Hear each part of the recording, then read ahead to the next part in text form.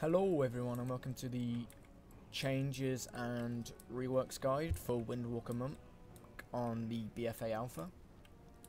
I'll be going through the single target and then the AoE talents I've picked. All of this is set to change, so if I'm wrong on anything, don't worry, it's probably been changed on the Alpha. So, first talent tree, it's literally the same, nothing's changed. Eye of the Tiger, Chi Wave, Chi Burst. For single target, I'm just taking Eye of the Tiger for that extra damage. Next set, healing elixirs now been moved up into the same talent tree as Tiger's Lust and Celerity, but I just take Celerity because I like rolling around and just have that extra roll and just roll. Next one, energizing elixir, gives you loads of energy and generates 2 chi. I don't really like it. If you're not using it on cooldown, it's just gonna be a waste. Power strikes, every 15 seconds your next Tiger Palm will generate 1 additional chi. These two are good, but Ascension just trumps them both. Increases your maximum chi by 1, so you can spend it on a Fist of Fury and a Rising Sun Kick right before each other. And your maximum energy is increased by 20, and your energy regeneration by 10%, so it's just all good, all round. It kind of does what these two do together, kind of thing, because you're getting so much more DPS being allowed to Fist of Fury and Rising Sun Kick. The next one, you got Tornado Kick. Rising Sun Kick strikes a second time for a 25% additional damage. And Fist of the White Knight, which strike your target with the technique of the White Tiger. It just gives you free chi. But I take Combo Breaker because if I get the proc of Blackout Kick being free, I can just use Rising Sun Kick again. Although it's a bit RNG, if I get loads of procs of Blackout Kick, I'm just going to replace the effectiveness of Tornado Kicks. So I'm kind of relying on RNG here, but I just, yeah. Next one, Inner Strength. Each chi you spend reduces damage taken by 3% for 4 seconds. Chi Torpedo works the same as it does now. And Diffuse Magic, I just take Inner Strength, because I'm going to be using chi all the time, so I'll have 3% reduced damage, which just helps with everything in general. Next talents, Invoke Swen, just same as it does now. Russian Jade Wind, obviously, you know, that's just not for... It's not for single target. And Hit Combo, which each successive attack that triggers combo strikes in a row grants 1% increased damage. That's just good, because you're going to be hitting the same target. That will mean you're doing 6% increased damage to that target. So for your last talent tree, Wind Strikes, Whirling Dragon Punch, and Serenity.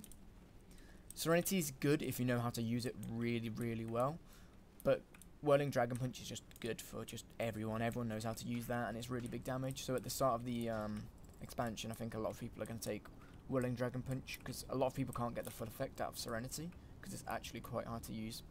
But I'll show what their rotation is like now. So to start with, you want to go Flying Serpent Kick, use your Earth, Storm and Fire, use your Rising Sun Kick first to get the add of the debuff, use your Tiger Palm to get some energy, use Fist of Fury, use Rising Sun Kick, and now you can use Whirling Dragon Punch, which is really big damage. You want to make sure that when you do a Dragon Punch, that you've got your Storm, Earth and Fire up all the time. Touch of Death works the same as it does in Legion.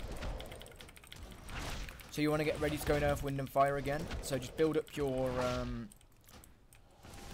energy, use Fists, and use your last Sun Kick, and then Rising Dragon Punch, which is just really, really good. Like the rotation hasn't changed. It's just got a bit funner, because especially with the RNG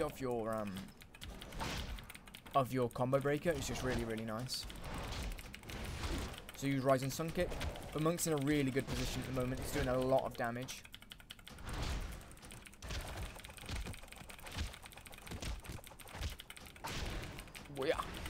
But yeah, it's really fun. And now I'll show you the AoE. Monk has really good potential for AoE, and I'll show that now.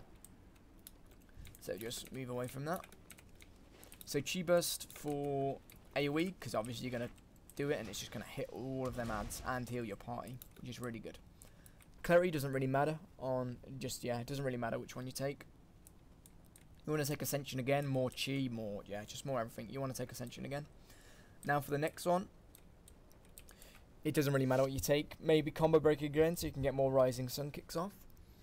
Next one doesn't matter again, it's just defensives. And for your next one, I always take, if it's more than one target, take if it's more than 3 targets, take Rushing Jade, but if it's 3 targets, I just take Zwen, just because it's going to do such big DPS, especially tying in with Storm, Earth and Fire. It's just going to be really, really good. Then for your last one, you'll want to take Wind Strikes, so that you're going to do loads of damage with these gusts every time you Tiger Palm. So you just got to make sure every time you use a Fist of Fury, you've got to get 3 Tiger Palms in before it comes back off cooldown, so you can get the full use out of your Wind Strikes. But yeah, I'll showcase the Wind Strikes, which is your main DPS, which has changed.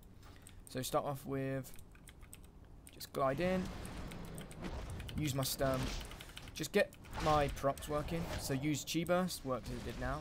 So use my Fist, so I've got my Gusts of Wind. Now use Zwen and my Fist, so everything's getting hit by my Gusts. Just spam Blackout Kick, use Crane, because I'm hitting more than one target. And get ready to use Fists again, so I'm using Fists now again. So I can get my 3 stacks of Gust of Wind, use my Gusts now. So it's hitting all the targets. Hit all the targets with my Crane Kick, and use my next Storm Earth Fire. Crane Kick. Use Rising Sun Kick before I start. Use Crane again. Use Crane again. Hit all the adds with your Fist of Fury. Use Fist of Fury. Use Tiger Palm, so I'm getting my Gust of Winds off. So it's hitting all the targets. But yeah, it's really good. It's really in a nice position at the moment. Same as it is in Legion, but it might get nerfed, especially with not having the traits and the legendaries that monks have. But definitely with Serenity, if you know how to maximize it and maximize the DPS, it'll be really, really good. But yeah, WindWalker monks are in a really strong spot, especially for single target, if you can get the full use of Serenity. But yeah, that's it for the WindWalker guide. Like and subscribe if you want more guides, and yeah, see you later.